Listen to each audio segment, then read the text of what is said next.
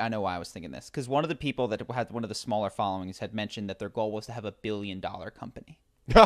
And that is, billion is the new million in the sense that it's a BS number that people who don't understand what a billion is or have no possible way of conceiving of it say that they're going to get there. And they think, and I was like, how does this person or anyone think this? And I get it. It's like, this is the biggest fish in their pond. And they're like, my whole life, I was the smart kid at school. And then I got all these followers and subscribers. Like, I'm going to be at the top of the pond or the top of the stack. And it's like, no, man, you don't realize how big a billion and how rare that is and how utterly common our size following is and our reach is compared to the billion mark.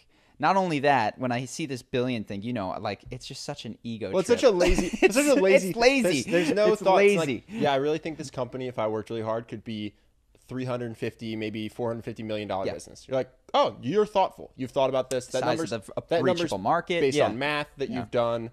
Well, you know, I really think this company could be $1 billion company. All right, you've done no thought at all. I'm way less likely to invest in you, trust you. You just think highly of yourself. You can't do math, is what I hear when you say, like, you don't get it, and you think very highly of yourself, and you're in for a fall. Like, that has to happen. People always need to scale back when they start talking about $1 billion ideas, and they're not like in Y Combinator building the biggest thing ever that has investors from things. Well, like, so I have a buddy who is killing it. Yeah, he's part of this company called Candid. They do Invisalign stuff, and they're worth so much. And he doesn't throw around crazy numbers. And you think about how successful they are. And let's say that it's like a 9-figure company with $100 million or $300 million. It's incredible. Cool. You're $700 million short of $1 billion. Like, you might one day, listen, if your company's worth a couple $100 million, you could scale to $1 billion.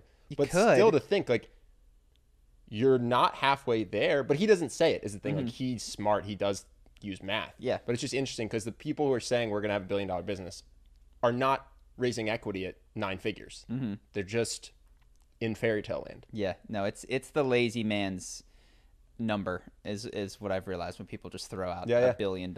It also means nothing. Like, the people, and I've been guilty of this too. It just gives you something to aim at. But people are like, oh yeah, I really want to earn $1 million. It's like, that's another lazy number. Why not earn $900,000? Is there something that after taxes you can't afford with $900,000? Well, I think it's easier, and it shows a lack of thought. The same thing occurs when people are like, I'm gonna be the next Tim Ferriss, Tony Robbins, this, that, and the other thing. And again, it's like, how many people have you heard say in our industry that they're planning on being the next Tony Robbins? A third of them.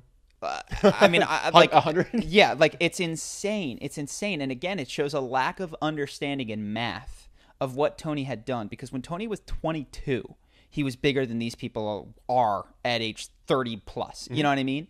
And it's just like, how math. I think I'm angry at it because I see myself, or like past versions of myself, in that, which is, I was, you know, a smart kid in my small pond, and we did well with our first, you know, and struck out, and it started working for us and had a following.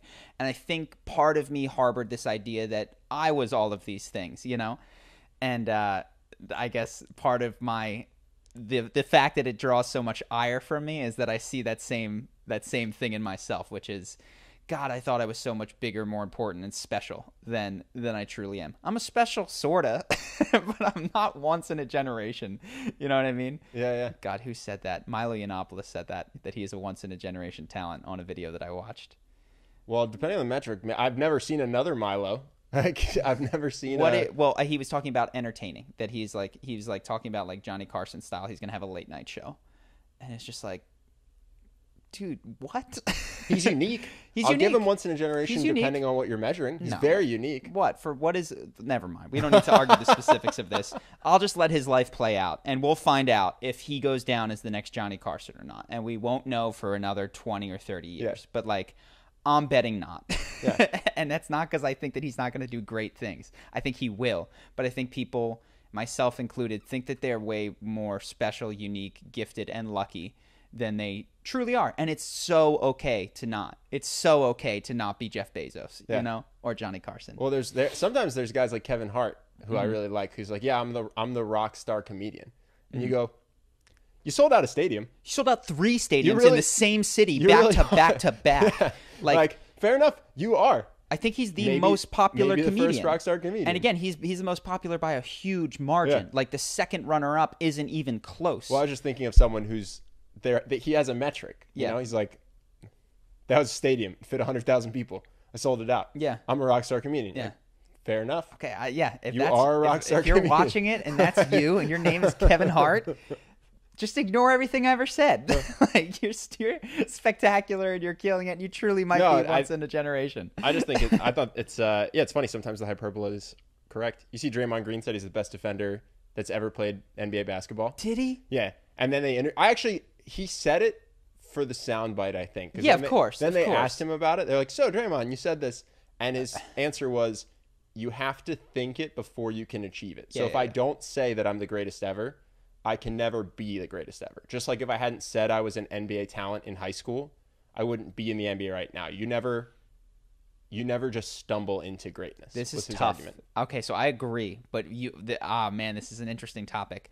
Where does that get too hard? Because I agree. When you look at the Michael Jordans and the people who truly did become the best, they had an irrational belief that they could be the greatest ever. It seems necessary for achieving greatness. Rock stars too. I forget the study, but there was some study of like famous rock stars measured by a certain thing, Billboard hits or whatever, and they asked them, when did you think you were going to be a superstar? And way disproportionately, they're like at age 15, when they've 10. never done anything. Yep.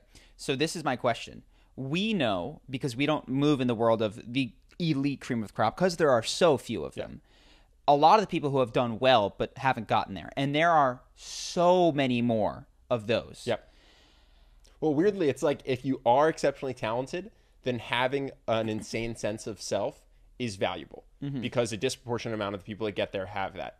But if you're not insanely talented, it probably is a disservice to you because instead of going and pursuing something more reasonable, you just keep pursuing the NBA career and you never get there. So you keep pursuing the Tony Robbins and you end up being a, failed life coach. Well, so what should you do if you're there? Just have an accurate sense of self-awareness. Yeah, just know right away. And how does one do that? Because I think of friends. I think of like how does one get an accurate sense of where they fit into the ecosystem such that they're optimizing their potential, but also I can think of plenty of people whose inflated sense of what they could achieve actually hurts them from learning, from treating themselves as the beginners or the novices or the journeymen that they are, and they're playing bigger than they are before they're ready to go there, and they would be much better served by going into a learning phase.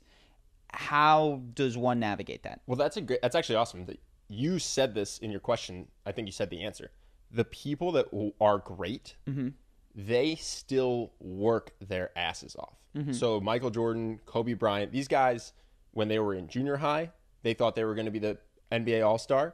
They were still putting the most hours in of anyone in the gym. They get to the NBA.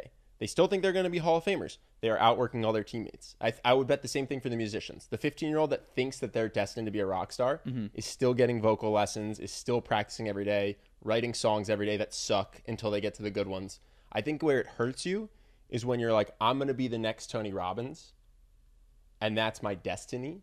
And so I'm not going to bother studying how he did it and then spending a ton of time modeling him and creating the actual chance for that to happen. Instead, you just keep saying, I'm going to be the next Tony Robbins, affirmations, I'm going to manifest this, I'm the next Tony Robbins. And then all of a sudden 20 years go by and you haven't put the work in, so it doesn't happen. And beyond that, when you said Kobe, this came to my mind. He watched every single game back on tape and was highly critical of his play style and what he did wrong. And when I think of the people that I know that are hurting themselves, they lack that. Yeah, they lack the criticism of themselves. It's the guy who says, I'm going to make $1 million in 2019. And then 2019 rolls by and they don't even get close. And then they do no analysis of like, hey, I said I was going to make $1 million in 2019.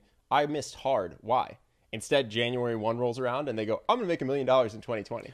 And actively seeking out ways that you are not good enough is what I think of when I think of Kobe. It's like, he went to coaches like, tell me where I'm weak. And the people that I'm thinking of, they don't do that. They will even shut conversations down around that, whether it's emotionally shut it down or physically be like, I don't want to talk about this.